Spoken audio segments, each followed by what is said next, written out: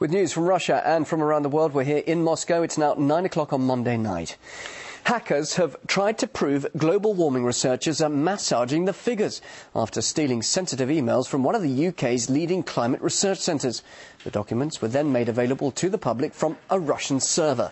Well, for more details, let's now cross live to Yegor Piskunov.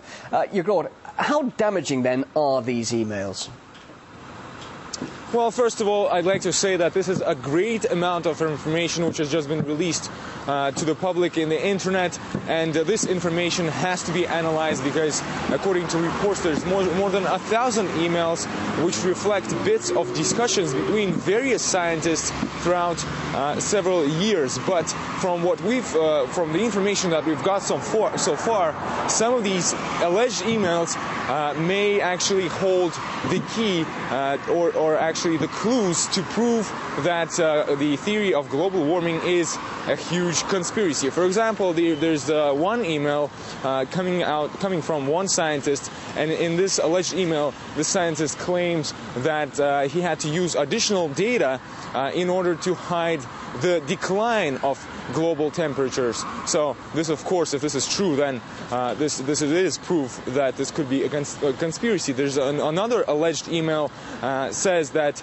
there has been manipulation of data, and that this data may not be actually adequate in the scales of global warming because some studies, according to this alleged email, have been done just in several parts of the world, but not in the whole world, so they do not reflect the whole picture. So, like I said, there's a lot of information which has to be analyzed now, and especially that there is these claims that this university's website was attacked by Russian hackers because these emails first emerged on a Russian FTP site. All of this is yet to be proved and determined, and has now become a subject of a big investigation. So then how are critics against the theory behind global warming now seizing on this?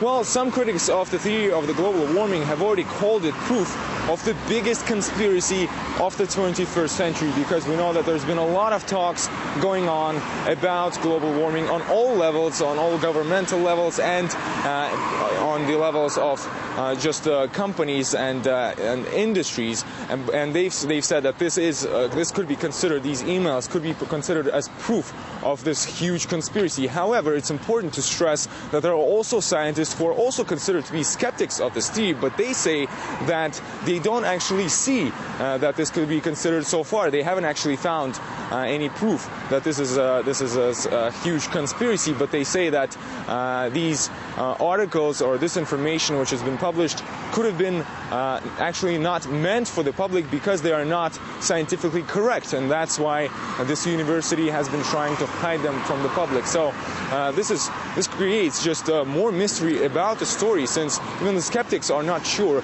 that this can be considered real proof of any conspiracy. But it does look possible that those emails have been written by British scientists. So what about those scientists?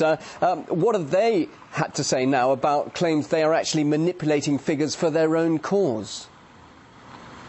Well, the university itself has confirmed that its website was attacked by hackers, although it did not specify which of these emails actually were authentic and which could have been falsified, and whether they were actually in fact falsified.